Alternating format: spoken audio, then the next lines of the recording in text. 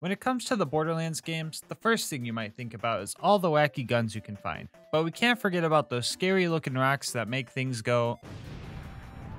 So to mix things up this time around, today's question is, can you beat Borderlands 2 with only the Fastball? Alright, before we hop in, I'm gonna pitch the rules to you real quick. First off, wait, did we really just put 2 baseball jokes in the intro? Nah bro, we're cutting that one out. Anyway, this is going to be an overpowered 10 UVHM playthrough. The skills Nuke and Scorched Earth are both banned because they would probably carry us too much, but we will be using turrets for slag since Gearbox decided a slag fastball was too fun to include in the game. No bar allowed, and we must have a fastball equipped at all times, meaning we are not allowed to use the stock grenade for boosted jumps in this run. With the rules out of the way, let's get to the build. Here's a full view so that the build critics can start their 4-page essay telling me why I should have spec'd for more gun damage. But the skills I think are important are do or die because I need to be able to throw grenades while down, and 11 in Grenadier to make sure I have the balls to beat this challenge. As for turret upgrades, I snagged the shield, maglock, and extra turret skills for defensive help, and double up for the aforementioned slagging. Gear consists of a basic shield because I wanted to do it without a big boom blaster to really flex on them. Hunter Relic because it has no combat utility and getting cool drops is fun, an Expert Grenadier so we can carry more nades, and of course, Fastballs coming in explosive, fire, shock, and corrosive elements. Alright, now let's hop into the run. Right off the bat, I noticed that my self-conscious masochism decided to start me off with a whopping 0 grenades. I usually start myself with full ammo but no cash to keep it balanced, but this time I just had to search for everything. All the enemies in this beginning bit are fleshy, so fire fastballs were the way to go. Dealing with the bullymongs was simple, because they're huge targets, but I started having a little trouble when the bandits came into play. Simple math can figure out barely any grenades and missing my shots, or throws I guess, equals a bad time. I had a few bandits left and opened every container in Burg to find more grenades with no luck. I would have bought more, but the town didn't have power, and I was practically broke anyway. So with nothing we can do, I guess the run ends here. Sike, you really thought I was gonna give up here? Not a chance. We save quit so all the containers were full again, and this time around I actually made sure to not miss and only hit enemies if they're perped up so my throws reached their maximum potential. We cleared out Burg and started towards Boom Boom, but I realized I was going to need more than 4 grenades to take them out, so we decided to do some farming, which felt super weird for one of my challenge runs. Now's the perfect time to show off a strategy I will be using for a lot of this run. If Axton throws his second turret down and recalls the first one before it deploys, all of Axton's kill skills are activated. And since we're spec'd into Onslaught, we can use this strat to get a short movement speed boost. After snagging some guns to sell, we went back and made our first attempt at beating Boom Boom. I could also say it was my last attempt because Boom Boom honestly got bodied. Altogether with slag, it only took 11 grenades, so not sure what to say except rip bozos. For the path up to Flint, I switched to my shock fastball because a lot of these guys had shields. This didn't change much though, they still took 1 to 3 grenades to kill, so no big deal yet. I jumped into Flint's arena for an epic fight, but turned out I was fighting Houdini because everyone just up and disappeared. Our first real attempt I used entirely for learning. I tested both shock and explosive fastballs to see which would deal more damage, and explosive was definitely the way to go. The difficulty rating for this fight is a solid 10 fastballs out of 21. Now, I know what some of you guys are thinking. Wait, a gas mask challenge run and the first 2 fights weren't legally considered torture devices? What's going on here? And fair enough, it's been pretty easy so far, but I will say this challenge had a lot of ups and downs, so don't call it a win yet. Anyway, after shotgunning an espresso shot, or performing an espresso shotgun if you will, it was time to get to Sanctuary. We had to save Reese first, and somehow got a triple kill with 1 grenade. Okay, maybe it was a quadruple, because I think we murdered Reese too. It's fine though, we always avenge him anyway, so no bad karma on our end. We made it to Sanctuary and immediately had to leave because Lilith doesn't know how to just teleport to Sanctuary, I guess. It's fine, I like speedrunning through Frostburn Canyon anyway. Nothing along the path is mandatory to kill, but I do love breaking some ankles here and there. I wasn't worried about the mobbing at the end being too hard. I was mostly just worried about having enough ammo to deal with all the heathens. I made sure to switch back and forth from fire and corrosive grenades to really get my money's worth. That was when I noticed that constantly having to open my inventory to switch elements is a lot less fun than pressing a button to switch guns. Also, picking up weapons to sell is whack because they don't directly go into my backpack, so that's also obnoxious. On the bright side, time stops while you're in menu if you're in single player, so it's not like I was vulnerable. Vending machines are a different story though. The fight took 2 trips to the ammo vendor and 1 death. I would say I didn't suffer, but I also had to do this, so I'm gonna call it a net loss. Saving Roland was up next, and we needed a new car to fool those bloodshots. Cars aren't really balanced for OP levels, so this part was also super easy. I mean, the first car practically delivered itself to me. We made our new car bubblegum flavored because that's what baseball players eat, and casually drove ourselves to the Bloodshot Stronghold. Badma was up to bat, but it didn't take long for me to strike him out along with his 3 little bench warmers. Some of you guys might still be thinking that this is way too easy, like only 6 deaths so far, come on. But it's gonna get tough soon, I promise. The Bloodshot Ramparts and I have a weird relationship. Like, the mobbing here can be so fun at times, but then you get to the swirly bit and everything is just so tough. Everyone has the high ground on you, there are railings everywhere that enemies love to hide behind, and the frenzied marauders are all programmed to be cowards and run away as soon as you go down. I was super unlucky here because 2 of the goons had elemental weapons. Dot damage in UVHM done to the player is almost always fatal, but dot damage done by the player is a conspiracy theory because that shit doesn't exist. Also didn't have any friggin' ammo, so I had to backtrack. Only had 2 goons left before the door was supposed to open, but on the bright side, I managed to run past Mad Mike with little inconvenience. I probably could have killed him easy because he's slow and a big target, but I needed to conserve what ammo I could. We found Roland right as his kidnapception was taking place. Warden snagged him, and that was a big problem for us. I tried to play passive because I didn't want to waste my ammo, but my greed was getting me killed. Grenades or not, the game was rigged from the start. With 20 grenades to my name, I went in to fight Warden, and well...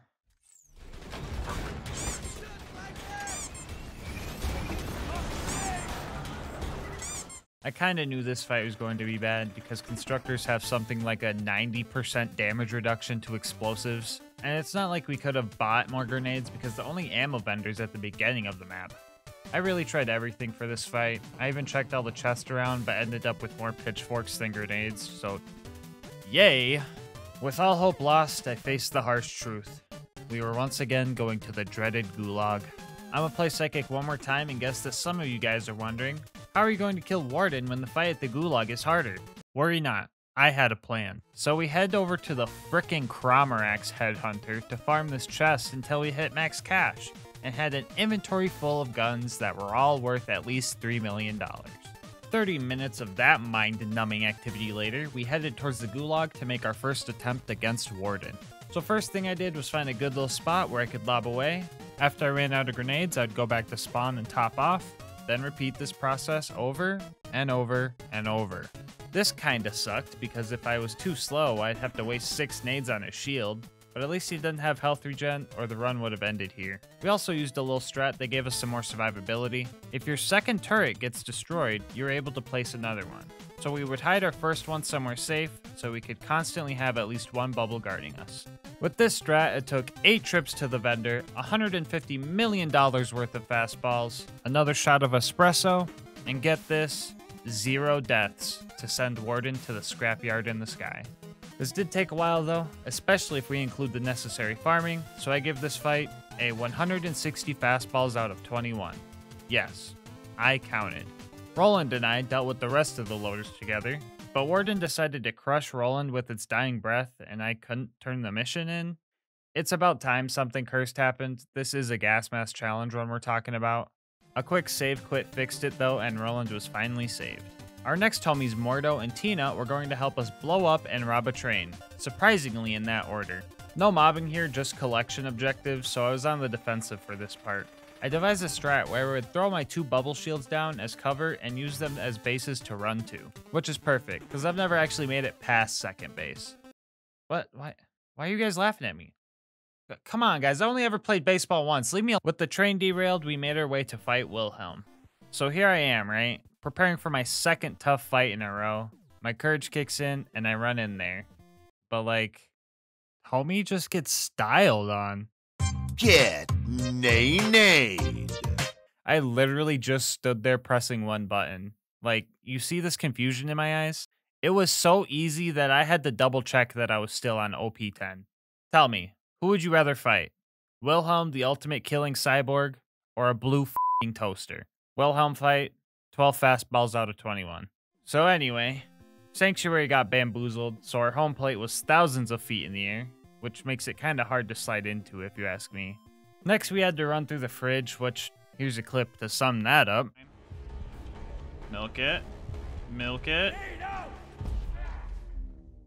Running through the Outwash didn't seem bad at the time until I realized I forgot to hit the fast travel objective. Here's a pro tip. If you don't see a constructor spawn here, you forgot to hit the fast travel. Welcome to the Bozo Gang. Mr. Noodle's health bar honestly intimidated the heck out of me, so I noped myself out of there until the loaders came to help. Not only did he have a tanky health bar, but homie also got telekinesis from that beacon he ate.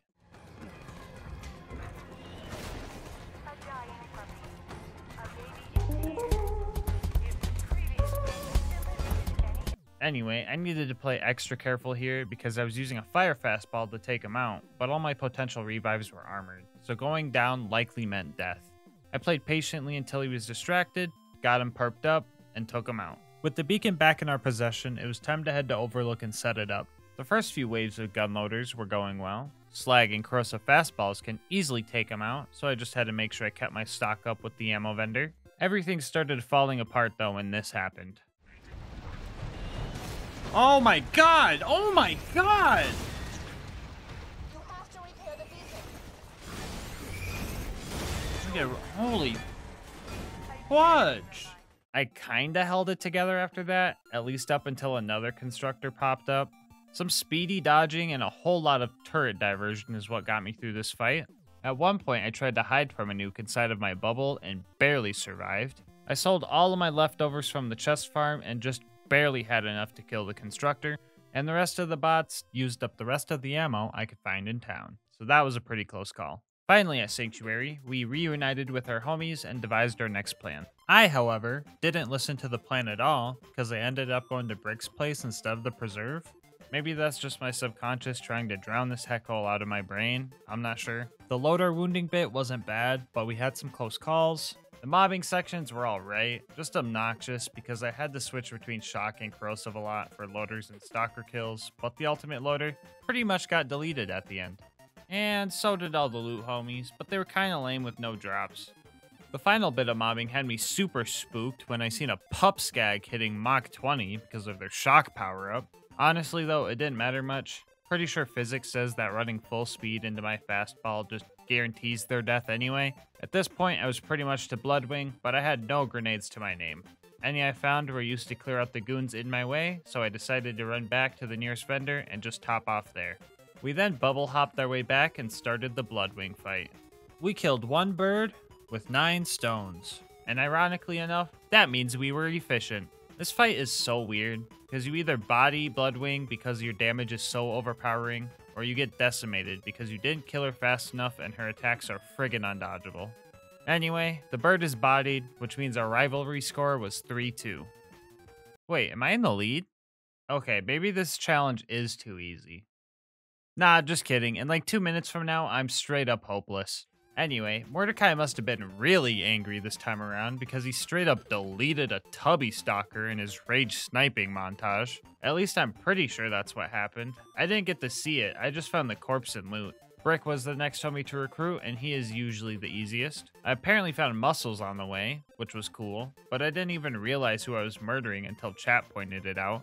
Rip my homie muscles. Gone, but never noticed. Anyway, Brick's initiation went something like this. We put balls in the Goliath's faces until they got angry, watched them take out all their anger on all the wrong people, ate a donut in the corner while they coached a Little League game, swept in last second to take credit for everything, and trick-shotted the sarcastic slab. Fighting loaders with Brick was tough at first because I already grabbed all the balls in this map, so I decided to just help Brick punch the loaders by holding them in place and slapping them with my spaghetti noodle melee damage until they drop some more. Speaking of slapping, it would be cool if you popped on a roid shield and annihilated that subscribe button. Only about 9% of my viewers are actually subbed, so if you're a returning viewer, might as well sub since you enjoy the content anyway.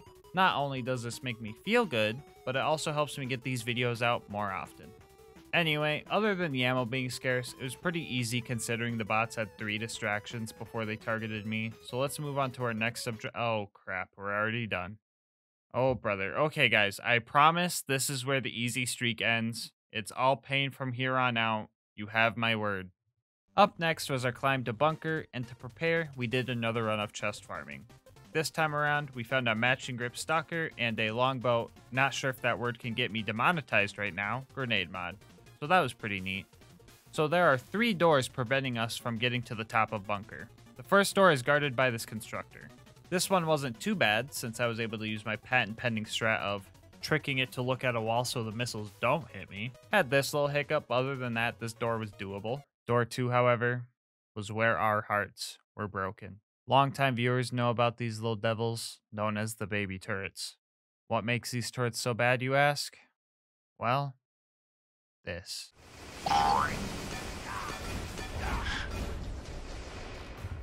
These turrets are completely immune to blast damage due to a glitch, meaning our fastball will never be able to damage them. And since they're mandatory to kill, that means you cannot beat Borderlands. Wait, hold up. Are we really going to count that as a loss because of a glitch? In my eyes, this is just a straight up oversight on Gearbox's end, so let's keep going. We could kill the turrets with our turrets if they want to be like that. After that, nothing will be able to stop. Oh, f***. Even if we consider the baby turrets as an invalid run ender due to a glitch, there's no way around justifying this thing. 21 fastballs barely scuffed the paint on them. I tried opening ammo crates to find more, but even with a godly amount of grenade RNG, I don't think it would be possible. Maybe if we had access to the whole map's worth of grenades, but the thing despawns if you get too far away and its health resets. And I wouldn't call that a glitch, but just an intended mechanic to reduce lag. The only way I could think to do this would be having a co-op partner holding it in place while you run back and forth buying ammo. So no, you can't beat Borderlands 2 with only the fastball. Because constructor blast resistance, lack of ammo, and despawn mechanics, and also those stupid baby turrets. On the bright side, Mama ain't raised no quitter, so we're going to see the rest of this challenge out by doing a cheesy turret kill on the constructor, and I'll make it up to you later in the run. Just you wait. Quick note before we get to bunker, I actually had to climb this hill twice and kill all the door guards twice because they all reclosed.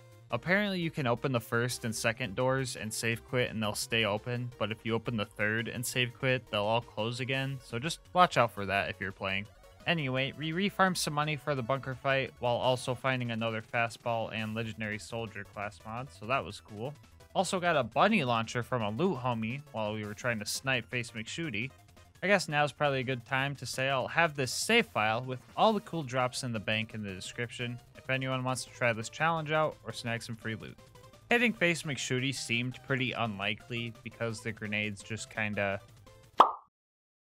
Even if they did reach him though, they can't crit, so the fastball disappoints us one more time.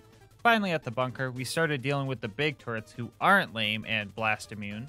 The bunker spawned in, and to play it safe, I farmed these ammo crates here for a bit, which was probably a bit overkill since I had enough money to just buy the 33 grenades I needed to destroy it. Also, it's just really wacky how the greatest defense bot ever built took a fraction of what Warden took to kill. Angel Corps was up next, and luckily we had a siren and a trained soldier helping us.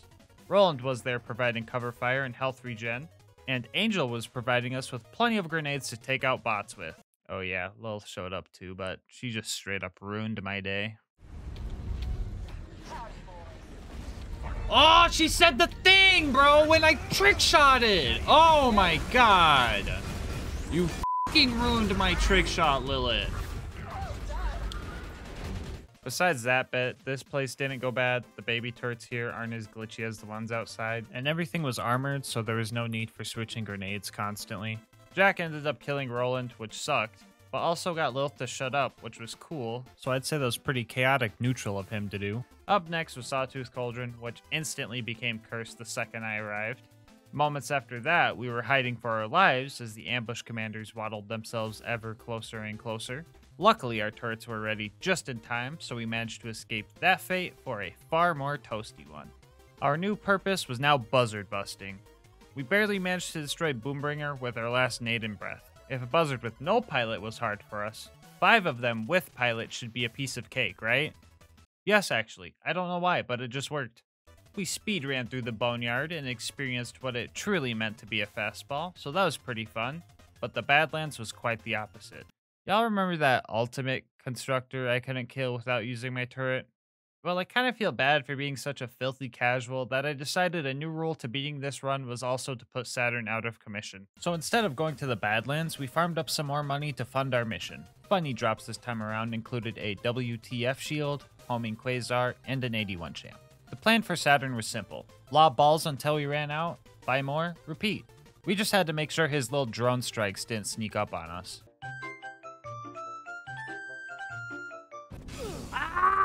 With the strat we had, it took 14 trips to the vendor, $200 million, and way too much time farming. I rate this fight 201 fastballs out of 21.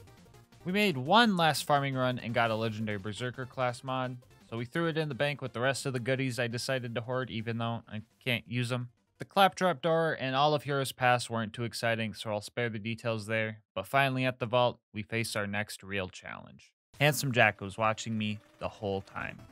He knew my fighting style, so he used his endless supply of riches to pay Gearbox off in exchange for constructor level grenade resistance. Getting through his shield alone takes more than half of my supply of grenades, and since the homie has some crazy health regen, there was no way we were going to keep up. We needed a plan, and we needed a plan fast. I knew that if we had a chance at taking Jack out, we would need him slagged, stationary, and have full ammo ready to go. Slagging Jack is super hard for some reason, so that part was luck-based. And having full nades for his health bar was going to be tough, especially because he would spawn his shield drone that just took up a lot of our resources. So with this knowledge, I devised a game-winning plan. Step 1 was to get rid of his shield. Step 2 was to use a little RNG manipulation. If you are below 1/3 of your maximum ammo for any ammo type, ammo crates are more likely to give you that type of ammo. We used this strat until we were full again. Step 3 was to get Jack backed into a wall. This part was a waiting game, but he eventually fell into our trap. Step 4, make a sandwich. What? No, not literally. I mean like wedge him between two turrets and just pray for slag. Step 5, start chucking. 18 fastballs into a purple Jack and he was finished. The turrets probably did a good chunk of the damage and they also got the kill shot, but I don't care. I'm taking that dub. The warrior was the last thing in our way of victory. Early testing showed that the shock fastball was doing the most damage. Not sure why exactly, but I didn't mind. Our game plan was to run from base to base, snagging ammo and keeping cover. Also making sure to keep ammo between 7 and 3 when possible. Below 7 so that more grenades would spawn, and above 3 so that we could get second wins in emergency situations. With this strat, the first attempt wasn't even close. The second attempt was so freaking close, but you know what they say. Third time's the charm, meaning you can beat most of Borderlands 2 with only the fastball. Thank you guys so much for watching up to this point. Before you go, I would like to say that liking, commenting, and subscribing all help me out a ton. Not only do the nice words drive me to keep doing these runs and making these videos, but it also helps with YouTube's algorithm, which helps me grow. And if you want to support me directly, I just rolled out channel memberships. 99 cents get you emotes, member badges, and videos a day early. I tried to make it cheap since I don't post too often yet, but the support could help get videos out earlier for everyone. You can also come hang out with me on Twitch or in Discord if you want. I'll have links to those in the description. And last but not least, thank you to ItzNoraka for the absolutely awesome thumbnail art. I'll put links to their socials in the pinned comment. But until next time, breathe easy, homies.